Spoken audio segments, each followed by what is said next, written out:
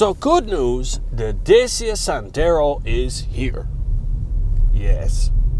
Long time ago on Top Gear, actually, was the first time I heard of it, was James May was making a laugh at for one series. He was, saying, good news, Dacia Sandero is coming to the UK. Well, now it's in Ireland, okay? It's out. Dacia, whatever you call it. I think the UK ad calls it something different again. I call it Dacia. It just reads that way. It's spelled that way. But Irish Dacia tends to call it Dacia. I don't know who's right.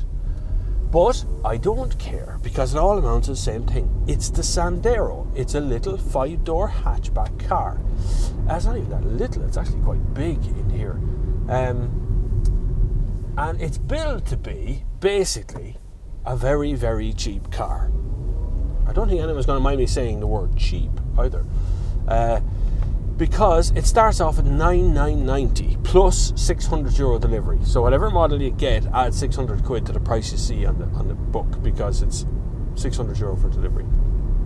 Now, basically, what I mean is an old Renault Clio, which is not a bad thing. It's actually, Renault Clio is a pretty good car. This is basically the same thing: the chassis, the engines, the gearbox, the steering, even some of the visual stuff I'm looking at around me, like the remote controls for the radio.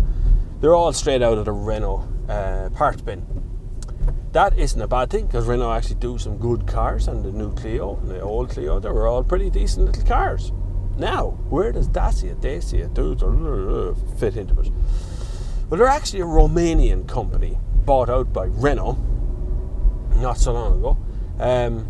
And so they've become this twin thing. If you're ever overseas anywhere in Europe, you will see quite a number of Dusters around the road, which I reviewed last year. New video of that to come, I think. And it's actually a pretty good car. I mean, it's good value for money. You can't debate on the value for money front of it, because it's got everything. And it's 4-wheel drive. It's just mad. Now, this Sandero is a 5-door hatch, and it looks pretty on the outside. I have to say, I think it looks all right. Little bland in places, but you know what? I'm only paying $9,990 plus delivery. And it has everything. This one is a top spec one. Now, the top spec one comes loaded, which, if you look at an options list on a normal car, they've just ticked every one of those boxes, right? So I have cruise control, I have remote controls for the steering, I have Bluetooth, I have a touchscreen radio with sat nav, I have a full control of my phone. I can play music from my phone by Bluetooth.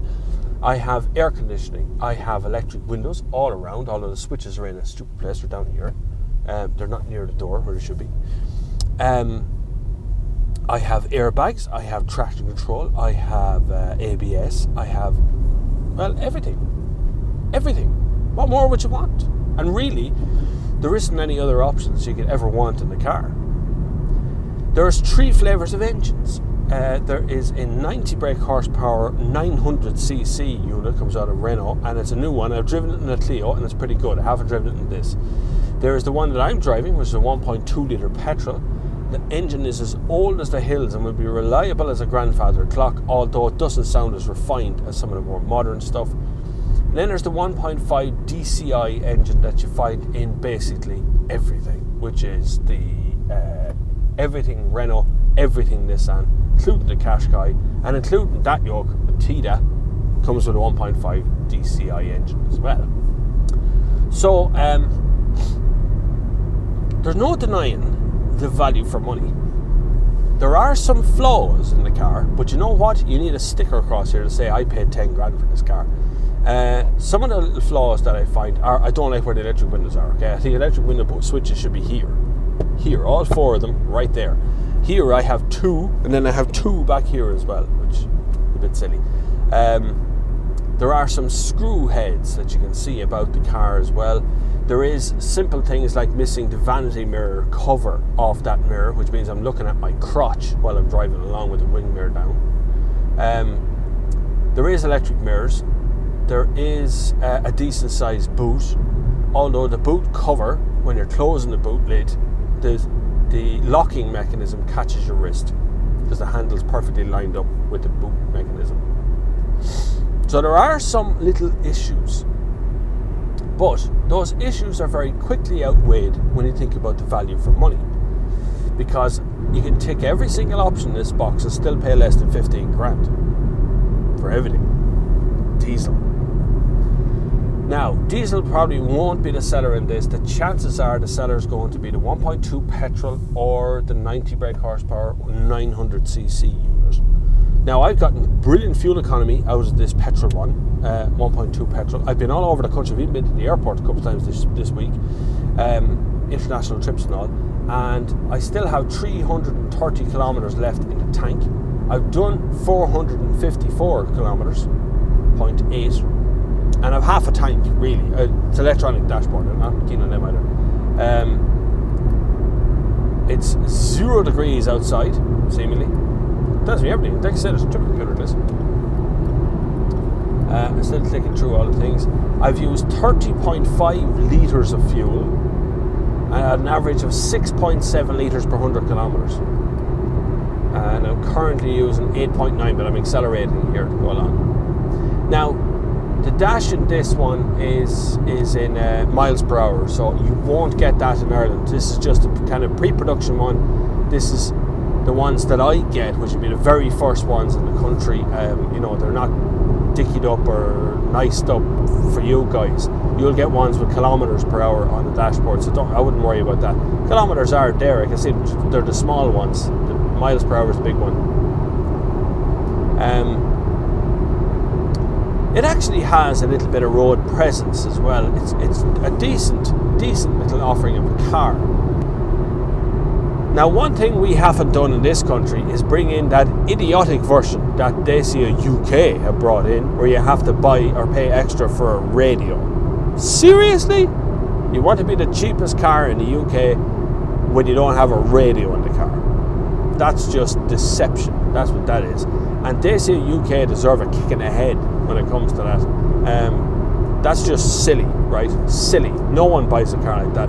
And you can stick the ad in the paper all you want, say UK's cheapest model of car. You don't have a bloody radio in it. Cop on. We didn't bring that in here in Ireland, okay? So even our bottom spec one comes with a load of kit, okay?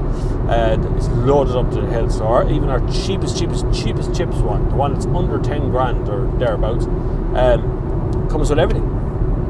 So don't worry about it. We didn't. Our Dacia is cleverer than the Dacia UK, but it still makes one of Ireland's cheapest cars. That said, you have a 3-year warranty out of the box. You can buy a 5-year warranty. It's at a little extra cost, not much, in a couple €100.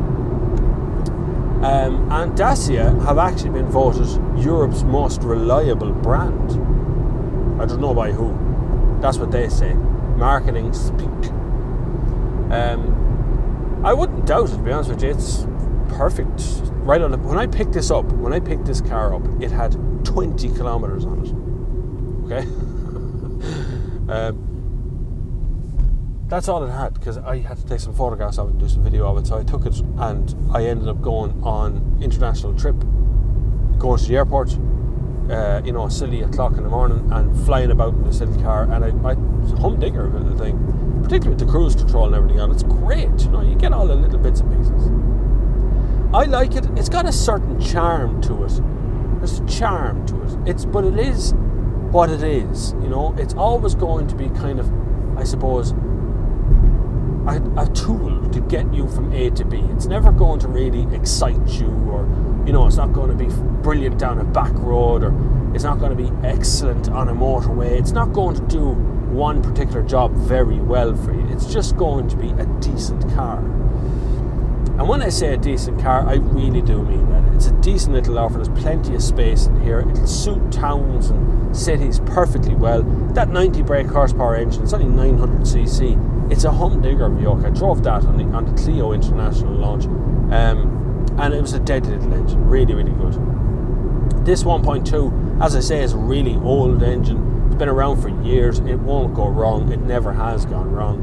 The 1.5 DCI is going to be the very same. So, you know, head into a Renault dealer and have a look. they're all claiming to be the fastest growing brand in Ireland. Everybody is. Seat, Dacia, you know, Hyundai, they're all at it. But Hyundai is actually, Dacia is actually expanding their dealer network pretty quick too, as more Renault dealers take on the Dacia brand.